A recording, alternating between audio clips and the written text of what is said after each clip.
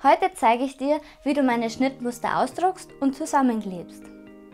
Da beim letzten Probenähen eine kleine Diskussion ausgebrochen ist, wie man Schnittmuster zusammenkleben sollte, habe ich meine Schnittmuster etwas geändert.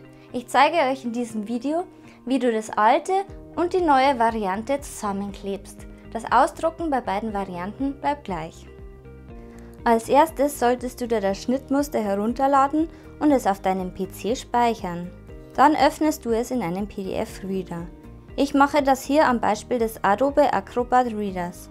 Ich suche mir die erste Schnittmusterseite auf dem PDF heraus und gehe auf Datei drucken. Dann öffnet sich das Druckermenü. Wähle deinen Drucker aus und die erste Seite deines Schnittmusters. Drucke erst nur die erste Seite mit dem Größenquadrat aus, um zu überprüfen, ob die Einstellungen passen. Wähle dann bei Seite Anpassen die Option Tatsächliche Größe bzw. 100% aus. Wähle bei Ausrichtung Auto bzw. mittig aus und gehe dann auf Drucken. Bei dem Ausdruck schaust du, ob hier der Abstand gleich ist und nichts abgeschnitten ist. Dann überprüfst du das Größenquadrat. Wenn dieses genau 3×3 cm ist, hast du alles richtig gemacht und kannst die restlichen Seiten ausdrucken. Drucke dann die restlichen Seiten mit den gleichen Einstellungen aus. Bei mir sind das die Seite 17 bis 26. Das neue Schnittmuster hat im Gegensatz zum alten eine Schnittmusterübersicht und Zahlen links oben. Diese geben die Reihenfolge an und sind noch besser zum Zuordnen. Außerdem haben sie eine Schnittkante und eine Klebekante. Das heißt, es muss nicht so viel geschnitten werden. Dort, wo geschnitten werden soll, ist zusätzlich zum Text eine Schere abgebildet. Es wird also hier geschnitten, hier nicht und dann wieder hier. Die kleinen Zahlen und Buchstaben geben an, welche Seite zusammengeklebt werden muss. Also muss 1:1. Das ist bei beiden Schnittmustern gleich.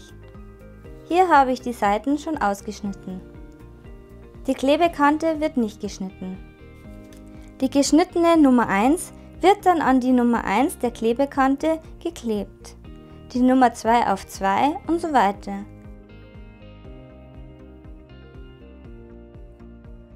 Klebe alle Seiten auf diese Weise zusammen. Danach kannst du die einzelnen Schnittteile ausschneiden.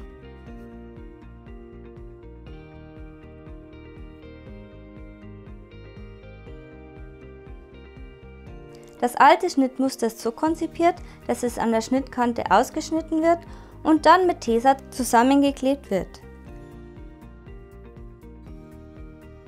Ich habe das schon mal zugeschnitten. Lege es dann Stoß auf Stoß und klebe es zusammen. So machst du das mit allen Seiten.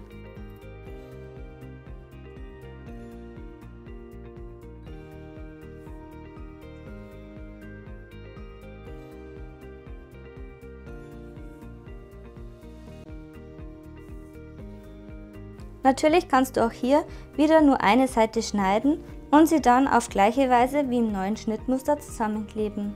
Schneide, wenn alles zusammengeklebt ist, die einzelnen Schnittteile aus. Jetzt würde mich noch deine Meinung interessieren. Wie klebst du am liebsten zusammen? Schreib mir das bitte gerne unten in die Kommentare.